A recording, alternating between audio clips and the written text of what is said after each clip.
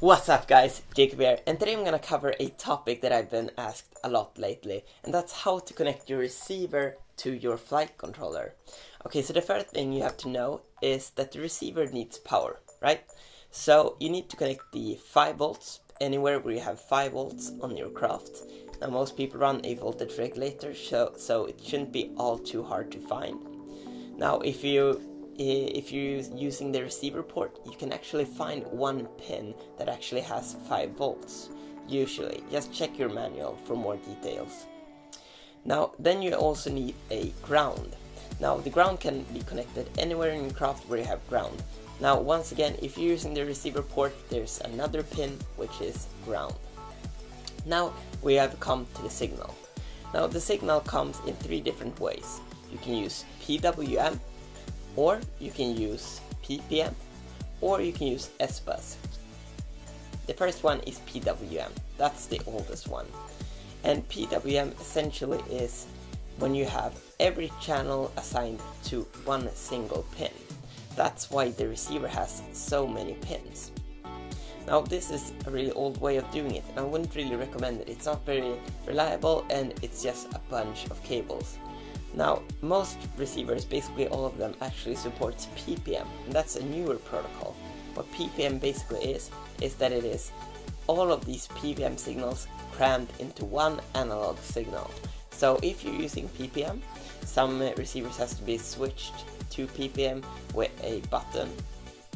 Then you can just connect the PPM output from your receiver and connect that to the PPM input on your flight controller. Now that input can actually be located on the receiver port. It's one of the pins there. Now check your flight controller manual for more information on which pin it actually is. So here's where the breakout cable that you get with your flight controller comes into play. Now using that cable, you can just connect it to the receiver port. Then you can check which one's 5 volt, connect that to 5 volt, which one's ground, connect that to ground, and then connect the PPM to the PPM. And you're all set to go. Now at this point, you can just remove the cables you don't need from the harness. Now there's a third way of doing this, and that's using the protocol SBUS. Now some more expensive and newer receivers actually supports SBUS. What SBUS is that it's a digital way of transferring your instructions from the controller. So instead of the analog signal, which we see in PPM and PWM, it's actually digital. So it's way faster and it's more reliable. Okay, so let's say you have a SBUS enabled receiver.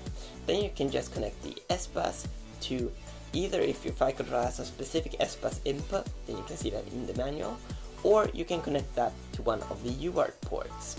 Once you've connected that cable to one of the UART ports, you can look in your software. It might be Betaflight, or it might be CleanFlight, or something else entirely. Then you just turn on the UART port and make sure to change the receiver type to SBUS. Okay, so that was a quick explanation of how to connect your receiver to your flight controller, the 3 different methods of communication being PWM, PPM, and SBUS. And I hope it helps, and if you have any questions, just ask them in the comment section below. And in the meantime, I'll leave you with a few videos you can check out if you like our stuff. Bye!